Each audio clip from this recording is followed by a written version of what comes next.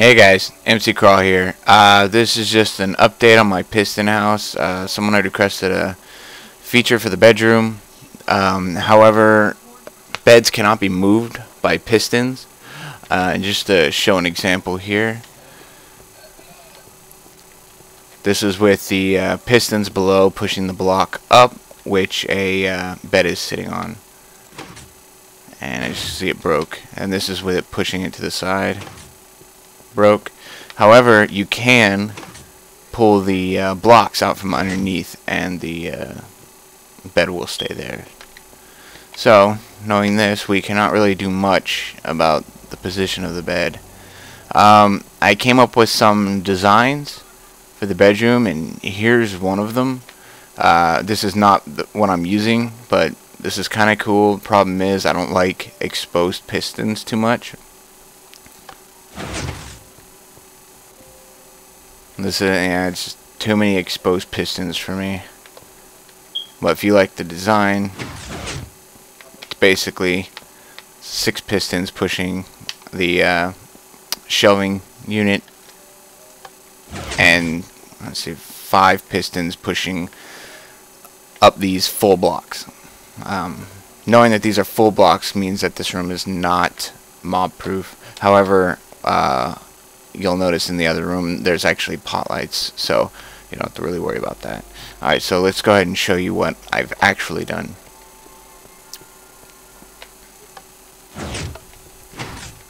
Oh, that was super fail. I am stuck. Alright guys, I'm going to pause the video and figure out how to get out of here.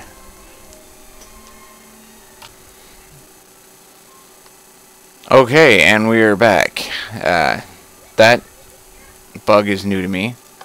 That's the first time it's happened. Alright, let's turn on my lights.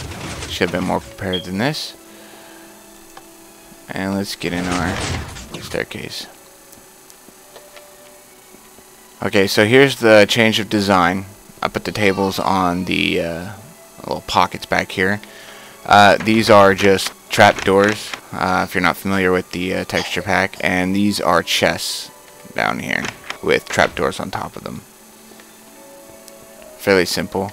Now I know what you're thinking. Well, where's the beds? Well, I was inspired, and this is what came of it. Here. It's an actual bedroom. It's got 2 beds in here. You know, because you never really want to sleep next to your wife. Yeah, who'd want that, right? Okay, so yeah, this I like the design a lot as well. Of course, you can do like so many different kinds of designs with this little room like this. But yeah, there it is. Same thing on this side.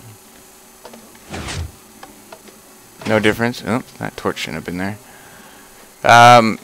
And if I step on this pressure plate, you can see that the piston, oh, there we go, and there. You can see the pistons pulling those blocks back. And I also concealed some wiring here. That's a half step down there to cover up some wiring. If you have a block like so, and you're trying to get power up something like this. Let me get my torch. And you want to conceal this wiring, you could easily, that doesn't look like, there we go. You could easily put a half step right there, and the power will still travel up the block, and you can cover up partial wiring. But if you were to put a second half step, it will cut it off because it'll count as a full block.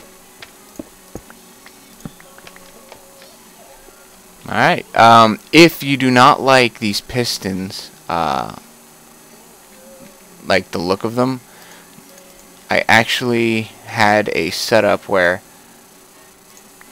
let me see, if I put that there, then this one should grow into a big one, and I'm gonna break things. I knew it. Alright, I'll be right back with pictures on there. Alright guys, I'm back. Alright, so let's go take a look. So that's the paintings covering the pistons. I know these paintings aren't all that great, but you can get other paintings. Yeah, so as you can see, when we open them, they're still there. They don't break, which is very nice. However, you know, these I would prefer the pistons over that look. That's just me and this texture pack. So, well, that's it for today, guys.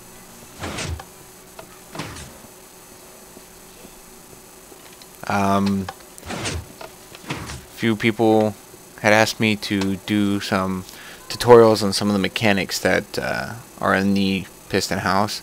So I think the first one I am going to start with is the bathroom.